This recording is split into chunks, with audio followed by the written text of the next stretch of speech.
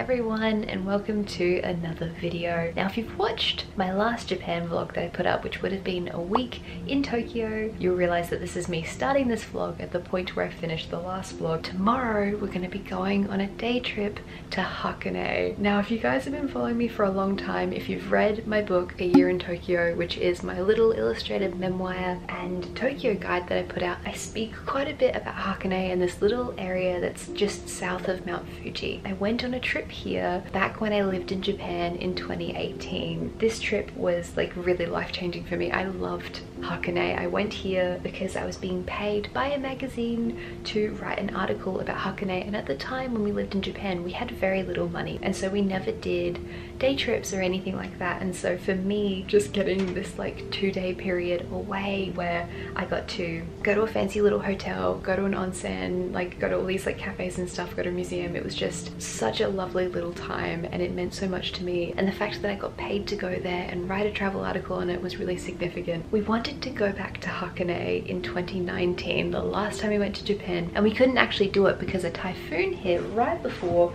we went on holiday, so all of the train lines got ripped up. I think technically like 4-ish years since I've been back to Hakone, so I'm really excited that we're going to be going tomorrow. This time of course Tyler is going to be with me, which is going to be wonderful as well. We're going to be getting up really early because Hakone is quite a way away.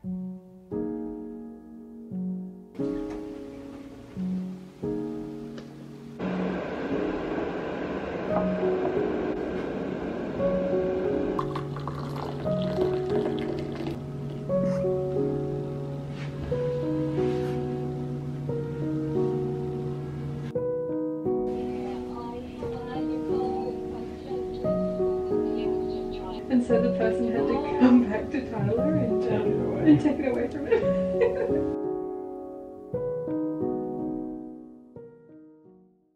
It is pretty early. It's 7:05 a.m. and Tyler's just in the shower. We're just about to go. I'm gonna eat breakfast. This is one of my favorite things in Japanese. This is like something that I find stupidly funny. This is tuna onigiri. I generally don't like canned tuna very much, but there weren't very many options at this convenience store that we went to. The word in Japanese for tuna is sea chicken. So like chicken of the sea.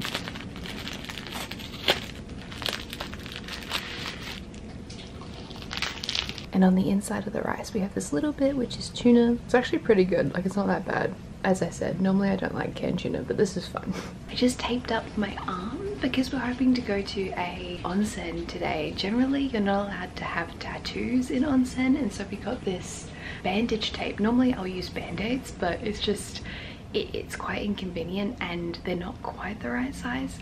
So we got some bandage tape and I put a little bit of tape on my arm to cover up my tattoo. So that's just a heads up for anyone coming to Japan. If you want to go to an onsen and you have tattoos, it can be a little bit tricky. So yeah, we're going to finish packing up everything and then we're going to head off to Hakone.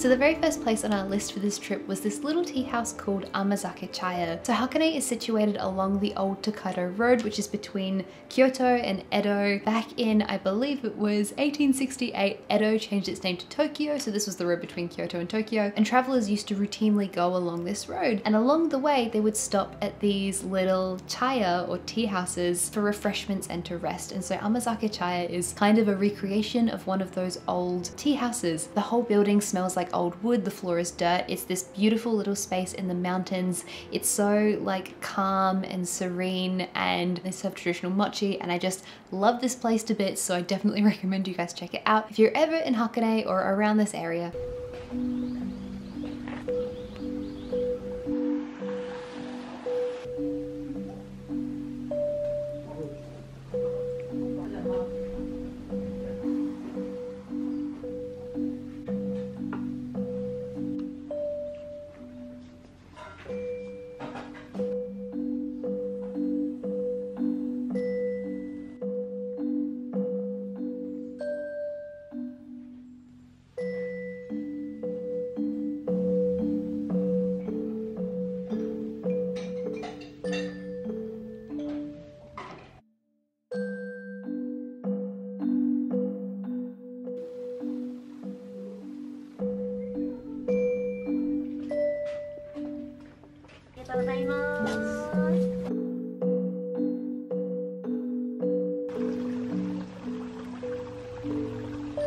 So we are just leaving Amazake Chaya.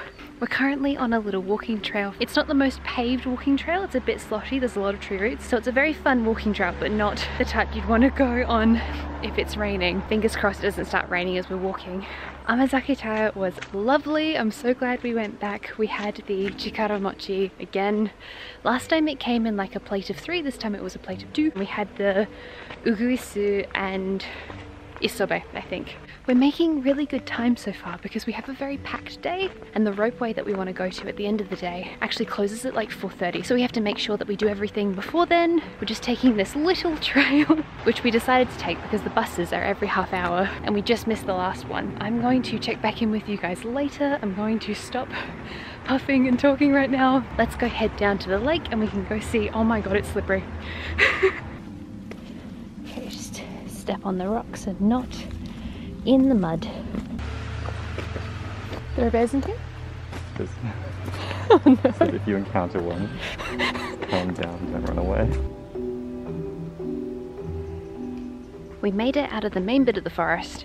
Haven't slipped yet. Fingers crossed we don't now, because we're still walking on these like big slippery cobbles.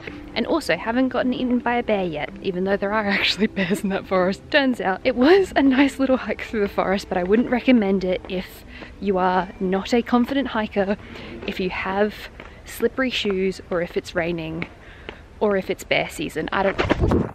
Saved it. So this was gonna happen whether or not I was vlogging. To be clear, I'm an extremely clumsy person and I think I slipped like 4 more times after I stopped vlogging. Also, regarding the bear attacks, we weren't joking. Like we were not in any danger at any point. We went in early winter / late autumn, and so I'm pretty sure the bears were sleeping. Although I will say, if you're going to be taking this little hiking trail, the old Tōkyō road, please do Google that hiking path before you go. If you're planning on going, please don't get eaten by a bear because of me.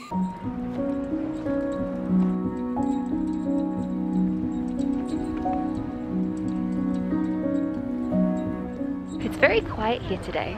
Last time I went, I'm pretty sure it was a Friday, but it was absolutely packed with people. Hopefully this means we can actually take a photo with the shrine, because the Hakone Ginger Shrine, normally if you go on a weekend, there's a really, really long wait for it. So maybe, if we're lucky, because it's not very busy today, we might actually be able to take a photo at the shrine.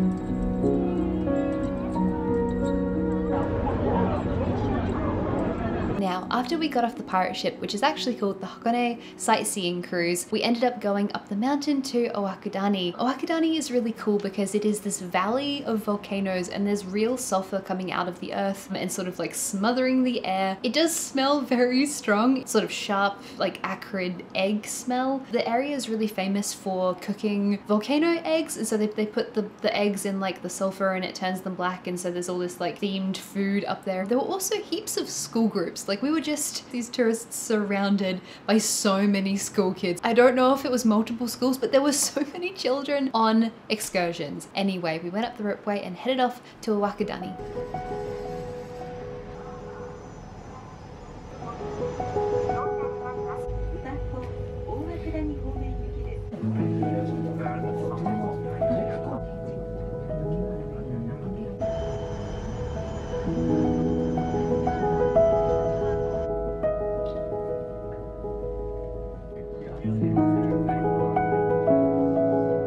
Well, you can hear the children, but you cannot see them. This is a beautiful view. It also smells very, very sulfuric. So like the egg smell.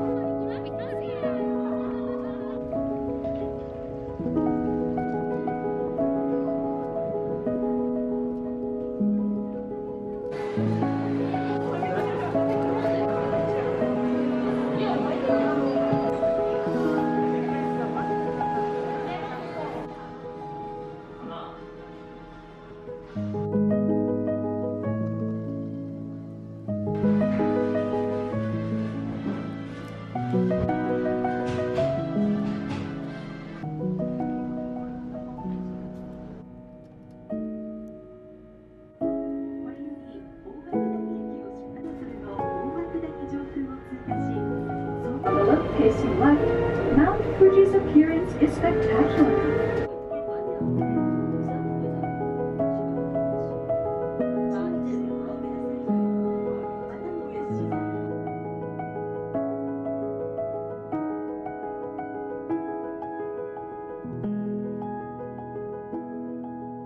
We are now making our way down the mountain to the Hakone Art Museum. We're just trying to manage time, which is why I'm running down a mountain. There's like mist everywhere. My camera's about to run out of battery, which is not good. It's been a long time since I've used this vlogging camera long enough for it to actually run out of battery on me, but just as magical as it was last time.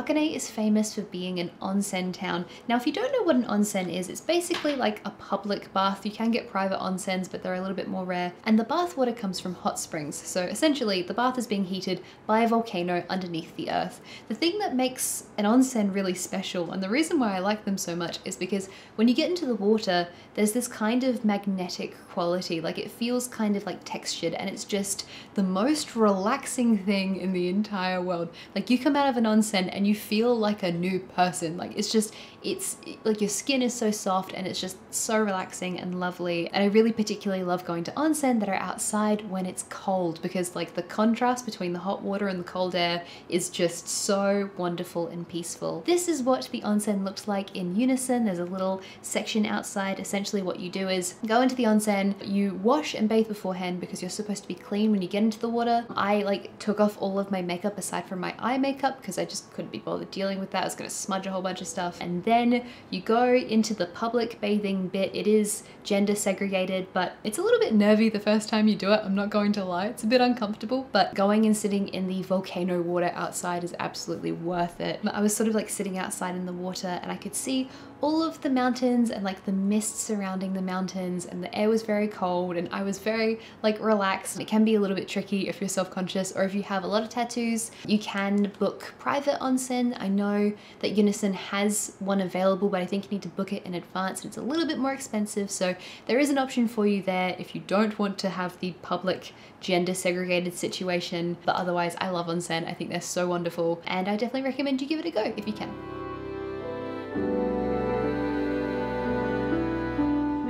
I am so happy to be wearing a mask right now. I feel very, very relaxed. My face is very red. I'm now gonna go wait for Tyler and then we're probably gonna head home. But that was lovely, so relaxing, so calming. And then we're going to take a very long train back to Tokyo and then we're off to Osaka tomorrow. Just so magical.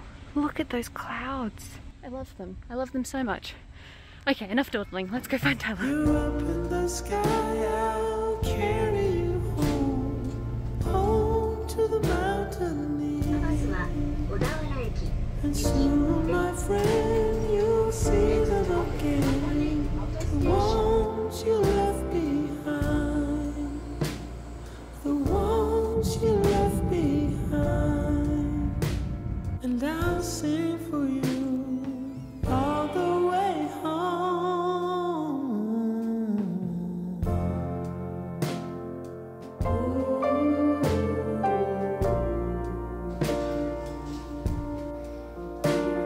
Hello, we are now back in the hotel room. I'm speaking very quietly again because, again, this hotel. I just wanted to pop in here and say thank you very much for watching this vlog. I had a lovely day. I like felt very sleepy on the train ride home because like I came out of the onsen feeling very relaxed and just very like calm and happy with the world. And then we took a bus from Unison, which is the onsen place, to Odawara station. Then we took the Shinkansen back here to Tokyo. So we got some ice cream. We're now gonna watch Spy Family and I'm gonna have a really big sleep now because we were out for like 14 hours. I have like 33,000 steps recorded today. I'm very tired, so I will say goodbye to you guys here. Thank you so very much for watching this video, and also an enormous thank you to everyone over on Patreon for supporting my channel and all of the things that I make. Take care everyone, and I will see you next time. Bye bye. Just like before, but she doesn't look the same.